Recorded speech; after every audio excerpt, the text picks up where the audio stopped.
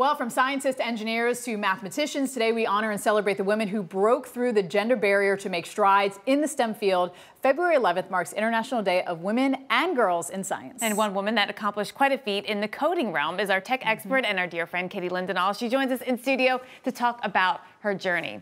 All right, so let's just start at the beginning. At what age did you know that you wanted to get into a science and technology field? Oh my goodness, I actually started coding when I was about 12, 13 years old, which I say that now, and my niece, she's 11, and she's like lapping me. So we've talked about this before. It was such a cool way to experience it at such a young age, to know that I wanted to be involved in technology. And at that time, it really wasn't as trendy or as were you exposed to this? Like, how did you get into coding? How did this come about? And I think that's so key. You know, we had an old archaic dinosaur computer, but I discovered software and the behind the scenes of the hardware, and I was like, wow, this is like a whole other world. I became fascinated with it.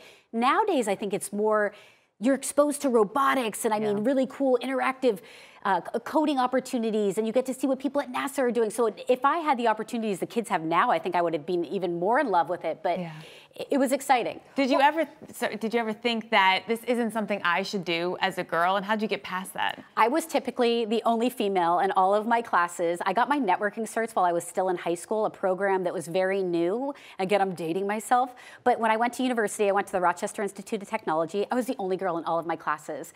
And I said, like, you know, you take your differences and you use them as opportunities, and you get to stand out.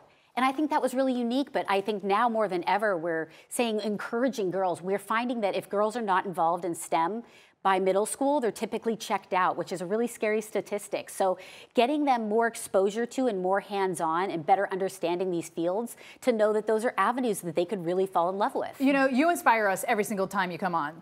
How are you inspiring girls and women every day when you're out there? I try to be a role model and lead by example, but I also say, you know, like, I'm unapologetically female, as I like to say it. And, you know, there's a stigma. I think, you know, if you asked a child to draw a scientist or an engineer, they may typically come up with a guy in glasses, and it's like, how do we break that stigma and how do we break that mold? Even that stigma, right? Yes, like, right? It's a little, when you think about it, it's kind of odd. So I think, you know, just doing what I do on television and doing what I do in technology, but also I'm adamant about saying to girls especially, and boys too, don't forget about our boys. I think it's just as important. When you can show them what they can do in these worlds of technology, they could be amazing meteorologists, they could be building an app, they could be working and creating a rocket. Don't tell them to go into computers and technology. Show them what they can be building and what they can be creating. And what they're interested in and how science is part of that. And get them exposure to that. I think it's being hands-on and also understanding what they don't like. I think that was one of the challenges in my world in technology. It's like, there's so many verticals in the computing world. What don't you like? Explore and get hands-on, and as much as you don't, as much as you do, find out and figure it out. And science is hard, it's challenging, there's a lot of math involved. How did you get past some of these obstacles?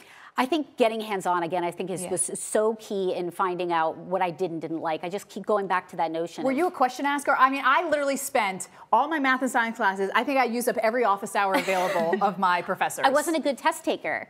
And I think that was intimidating, because I'm not somebody like, I think I get overwhelmed and it gives me anxiety, but I am good hands-on.